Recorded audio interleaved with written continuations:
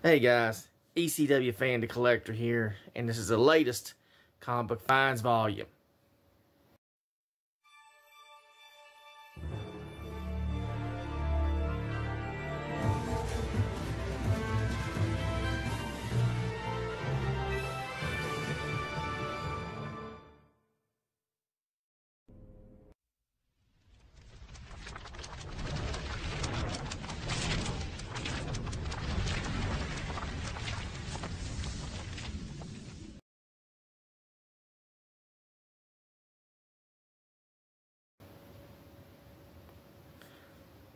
Okay, now, thanks for that nice little intro. I thought I'd go ahead and show you these finds that came from Snoopers Mall. And I went there about 2 or 3 weeks ago, and I found a lot of good books. I was filling in runs of titles I needed to fill in, and I was shocked. I mean, like I said in the video, they had runs of adventure comics, action comics, Superman. I mean, this booth had a lot of good stuff, and the books were affordable. At half price, it was $1 to 50 cents. And I walked in there, and I started going through some of these books, and I had to cut so many away. I was like, because I would have had like 50 issues. I was like, no, I got to cut some of this. So I put some books back, even though I could have got them. I was like, no, I'm just going to go with the ones I really want to fill in runs of.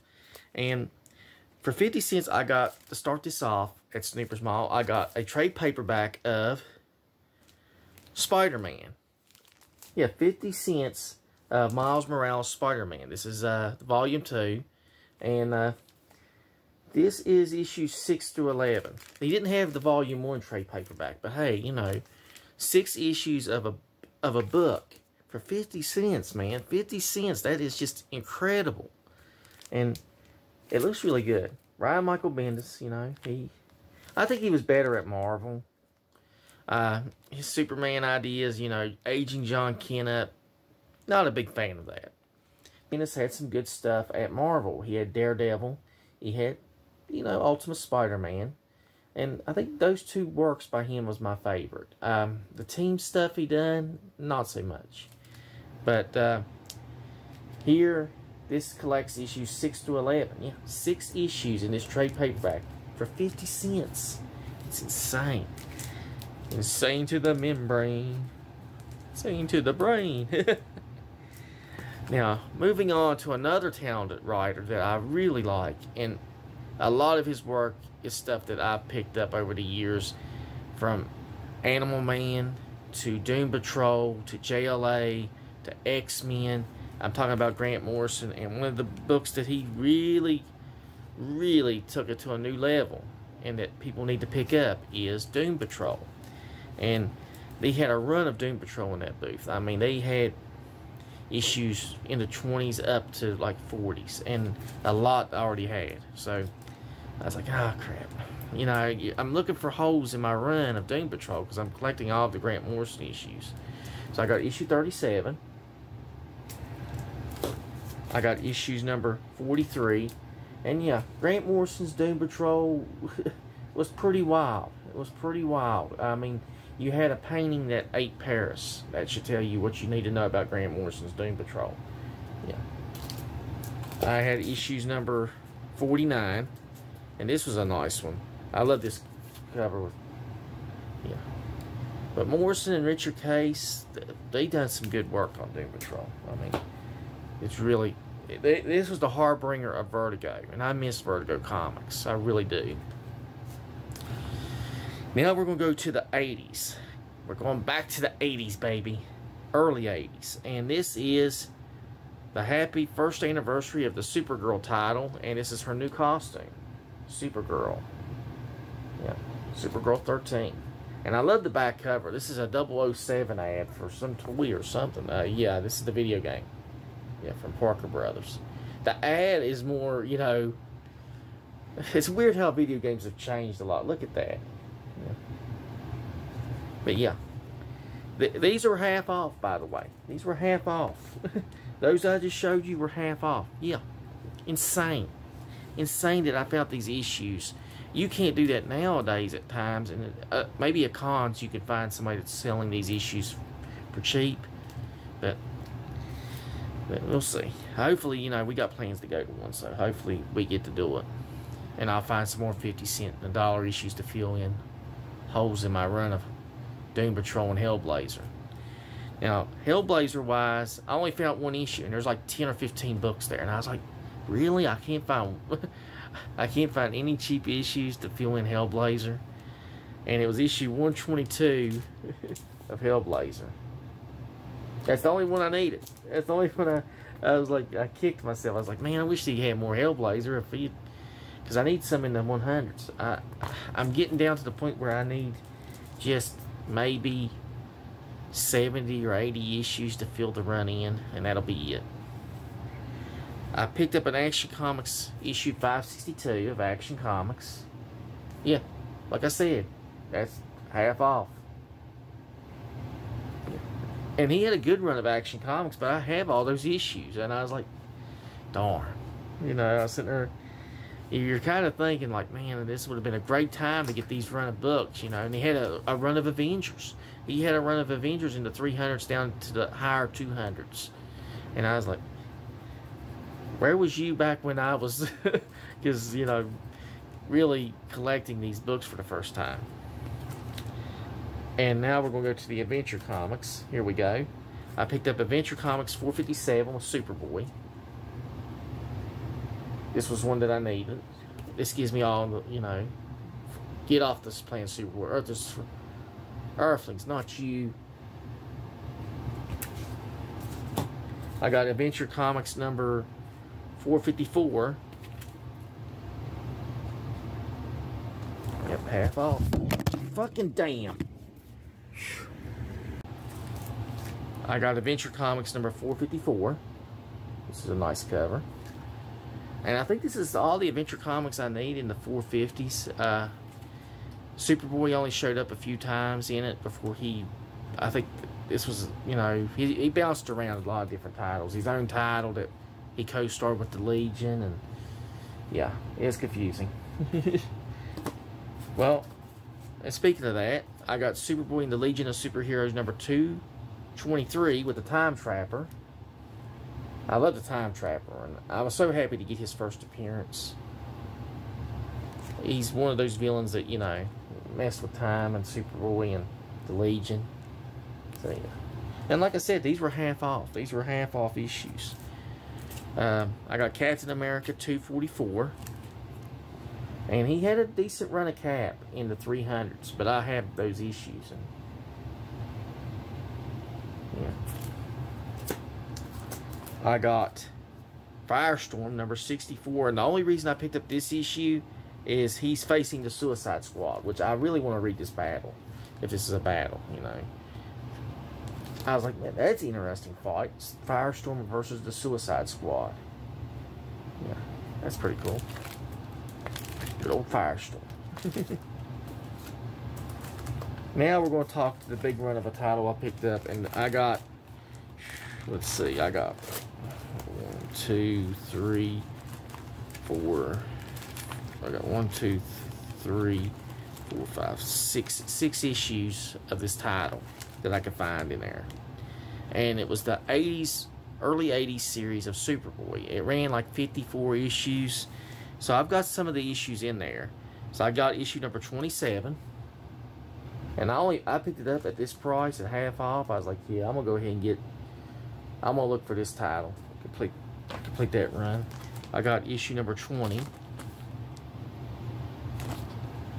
I need to get some bags and boards. I got issue number 19. I got issue number 16.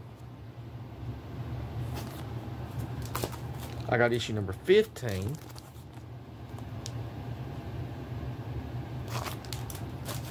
And I got issue number 14. And the Zatara's in this one. I like that. I like that idea. They had some other issues, I think, but I already had them. I think it was the issues at the end, and I already got them. But yeah, this is nice. Well, not to be left out, I got an issue of Thor, by the way. Issue 296, which I don't have. Thor and Odin looking like they're going to fight each other. Yep. And on the back, you have a Star Trek model kit for those that's into model kits. Now, the next books I picked up was 5 issues of Justice League of America in Volume 1. And this helps me fill in runs of Justice League that I need. This fill in issues that because like I said, my long range goal is a big run of Justice League of America. So this helped me. I got issue number 174. Issue 174. I picked up issue number 199, which was always a hole for me there, weirdly.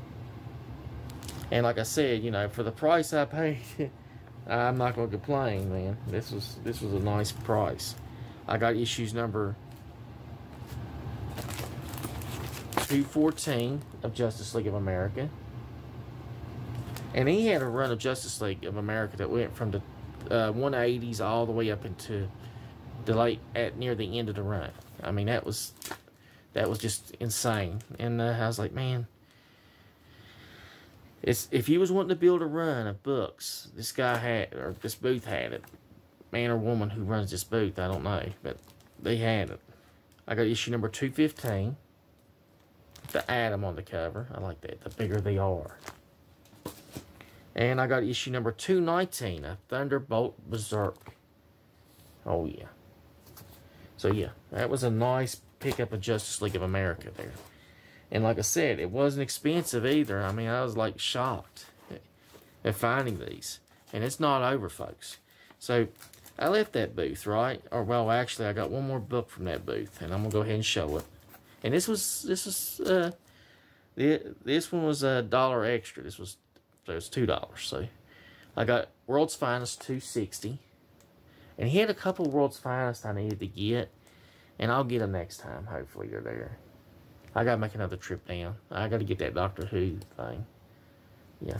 And there's like 2 or 3 issues of World's Finest I need. And I'll have a run of it for a good bit. So that was good. So now, I went to another booth.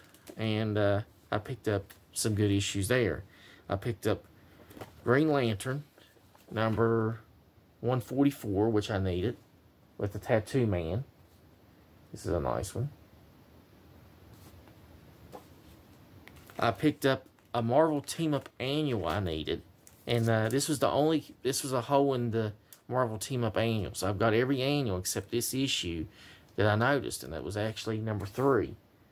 This was number 3. It is Marvel Team-Up Annual from 1980. So I have like 6 or 7 of these annuals now from this series. I picked up in a booth, I picked up X Factor 23, which is the cameo of Archangel. And they just showed what they just did to Archangel, and it looks, I mean, it looks something like out of a horror film. I mean, I'm like, you know, I'm kind of interested in reading that, you know, where he's morphed more into a bird-like figure, you know, and it looks like an evil, depraved bird. So I'm kind of interested in that. But at the time, his first big change was happening here, where he would become, what was it, Death? He would become Death for the apocalypse. Eddie would know. But yeah, this was when he first starts to become that. And this was his cameo. And the final 2 things you saw me in the video, I actually picked this one up. It's Avengers number 378, which gives me all the issues. This actually gives me Avengers all the way back to in the 180s to the end of the series. So basically, I have from 180s all the way to the end of the series in this volume. And I think I need like 5 or 6 issues. And I would go all the way back to the early 1970s of Avengers. So I want to look for those if we go to the con. Like I said, I like building runs. I like building big runs of books. Because I see myself more of as a library guy. Because I could pull out issues and, like, you know, I could read the run of Stern's Amazing Spider-Man. Or I could read the run of Stern's Avengers. You know, stuff like that. Or Frank Miller's Daredevil. So that's what I like. And finally, the most really the only really big key, and you've seen it in the video, was Blue Beetle number 4. The first post-crisis appearance of the Question of Vic Sage. And I have issue 5, and I was looking for 4 the whole time. I was like, man, I need to find 4. And I finally found it in a booth from that one. And he actually had this same issue, but, you know, for the same price, you know. I was like, okay, $1 booth, $1 there, so what's the difference? I might as well go ahead and get it from the other booth, because I've done spread the love on this booth, so. But yeah, this was nice. I like finding this. This was a nice little key. But yeah, that's my haul. I think 30 issues. 30 issues. Really, really one of the best hauls I've picked up at. Cheapest haul too, at an antique shop. So yeah, I hope you enjoyed the video. I hope you like and subscribe. Drop your comments if you have any questions down at the bottom. And I want to thank you for watching. Till next time.